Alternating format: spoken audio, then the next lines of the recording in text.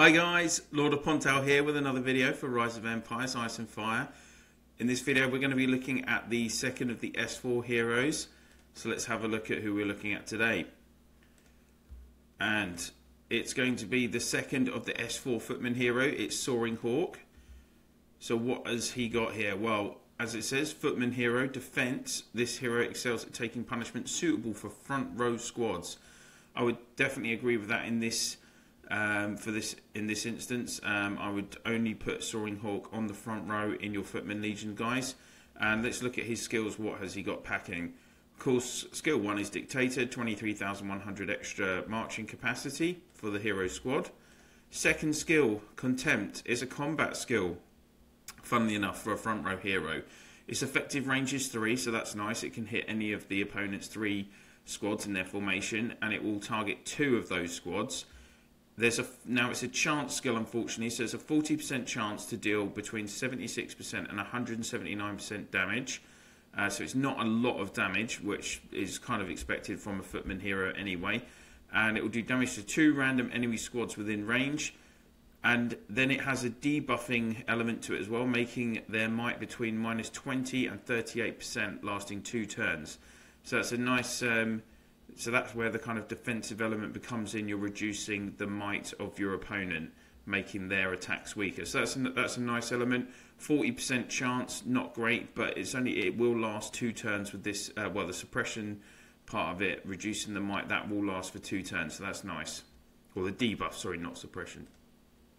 Skills 3 and 4 are, as usual, the defensive formation, increasing your troops' resistance but from 5% to 50% in the hero squad, and then offensive formation, skill 4 for the hero squad, increasing the might by 5 to 50%.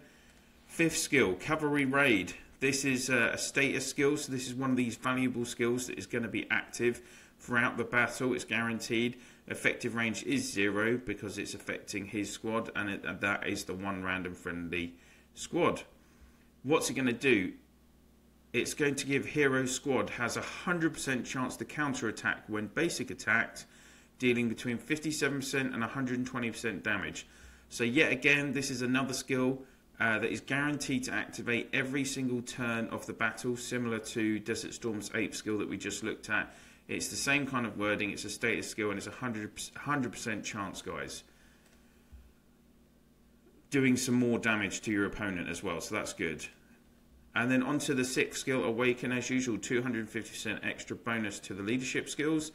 And as you'd expect for a defensive hero, he's going to give you an extra 15% resistance on the troops squad, and it's going to give an extra 15% HP as well, so they're going to survive longer. So that's 2 nice buffs there. And he has the defensive order for his 7th skill, which gives between 13% and 40% resistance. Again, increases the amount of damage that all of the troops in your legion can take. Again, this is quite, this is one of the common elements of a Footman Legion because they are designed to be defensive.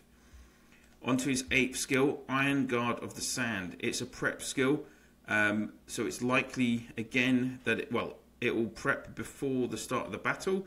So again, it's a really good skill that is going to be activated, and its effective range is 2. And this is the target is 3 random friendly squads within effective range. So this has an impact on all of the squads in your formation. And the first 2 turns, all friendly squads will take -12%, between 12% and 30% damage. So that's guaranteed on the first 2 turns for a quarter of the battle, effectively, that you're protecting your troops a bit more, up to 30% less damage. And then after that, after turn 3, the hero squad recovers 30% units when dealing damage. So again, this is a guaranteed recovery skill, healing skill, which is going to recover 30% units. Now, this isn't as high a number as you'll see in SX heroes, but still being able to heal your troops makes it incredibly difficult for you to actually have the Legion or any squad in the Legion collapse. Which means that you're more likely to reach the end of the battle. And if you're against an opponent who doesn't have this recovery function, then you've got a good chance of winning the battle. So those are all of Soaring Hawk's skills, and let's have a look at him in action. So one of my opponents this week in Heroes Duel from my own state did have Soaring Hawk. I'm going into messages. And is it this one? Yes, it is. And she did beat me. It was Footmen against Footmen. And she has Soaring Hawk with all 8 skills unlocked. So this is the start of the battle. And Soaring Hawk's activated his prep skill and the status skill. So immediately you'll notice that when my troops attack, once they return, there you go. Do you see the -933? That is the troops counter-attacking. Again, -933. That is that skill with the counter-attack element, skill 5, occurring. And for these first 2 turns, again, because of that, because of the skill, it's giving me less damage as well for these first 2 turns. So not only am I getting less damage, but I'm actually impacting more damage on the opponent, which in this case I'm the opponent, but with Soaring Hawk. And then now you're going to see that there is Bleeding Steed in this formation as well. And Bleeding Steed's 8th skill can provide healing as well. So you might see in some of these turns that there's double amount of healing. So we're going to speed it up a little bit.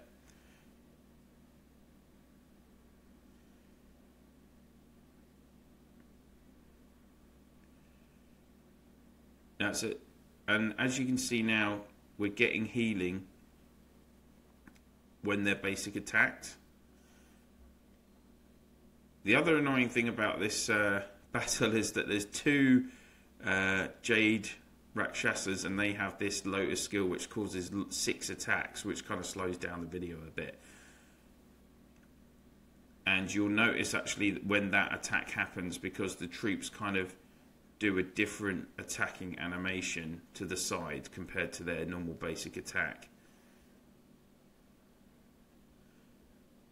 But as you can see,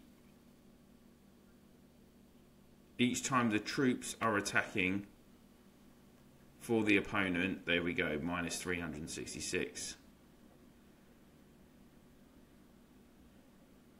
And there's quite a lot of recovery happening in this legion here that has Soaring Hawk and Bleeding Steed. You'll notice in terms of combinations that you want to use Soaring Hawk in, well, this combination is okay. It's not one of the top combinations. Really, you want to have Desert Storm on that back row instead of Jade Rakshasa. That would be the kind of primary combination that you're looking for when you're in S3, S4. So it'll be Soaring Hawk, Bleeding, and then Desert Storm. After that, then you can use Soaring Hawk with a couple of combinations of SX heroes / Bleeding Steed. So you can use Soaring Hawk with Skander, SX4 hero, and Valkyrie, SX3 hero on the back row. And you can also use Soaring Hawk with Skander again, and then with Bleeding Steed on the back row, because Bleeding Steed as one of these kind of flexible heroes similar to Rosen in Cavalry, that they can go on any 3 of the rows in various combinations. So there's a few combinations that you can use him with. In terms of how endgame is he, well, any of the Bleeding Steed can go on the front row in a couple of combinations with SX heroes, and that's going to be stronger than what you're going to see with Soaring Hawk. And you also find that potentially Dragon's Avatar and Dachi, SX1 and SX2 Footman heroes, they would also be stronger than him in certain combinations as well. So he's probably the 4th strongest front row hero for Footmen, depending on how you use him. But at season 4 in the game, when you don't have access to the heroes, then he's going to definitely be a good hero to pick up, particularly if you get him in awards with a duplicate. You know, he's still a good hero. If you can pick up him and use him, as I say, with Beleaguered Steed and Desert Storm, that's still a pretty strong combination, I have to say. In terms of unlocking which skills first, well, as a front row hero, you really do want to unlock skill 6, the Awakened skill, first, because you then get the extra bonus for the leadership skills to get your troop count up. You absolutely must have the maximum amount of troops on your front row. Then, of course, as usual, I would suggest going with this 8th skill, being a prep skill. It has this, you know, it's activating and being prevalent in the battle all the time, recovering units in all 3 squads.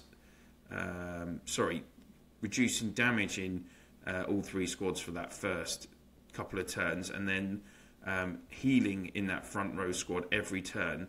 It makes your formation very difficult to beat. Definitely, it's very difficult to get that front row formation to collapse if you've got Soaring Hawk there. So yeah, I would say 6th skill first, then 8th skill, then 7th skill. So there we go, guys. That is all the info that I can give you today on Soaring Hawk. So that is the second of the S4 heroes, and next up we are going to be on to the only cavalry hero for S4, which is the Brave. So we'll be looking at him next time, and he's got some very interesting, cool skills as well, particularly his 8th skill that does quite a lot of different elements. It's one of the, in fact, I think it does more different things than any other skill in the game. So it's going to be interesting to have a look at him. Of course, if you have any questions about what I've covered today in this video, please pop it in the comments section below. And if you have any other questions or comments about the game or the channel in general, feel free to leave your comments there, guys. I would really love it and appreciate it if you could click that subscribe button and ring the bell if you haven't already. And please do feel free to share my channel in your alliance chats, province chats, on Facebook, WhatsApp, Discord line, wherever you chat, whatever you use to talk about in the game. That would be absolutely brilliant. Thank you so much for watching, and I will see you soon.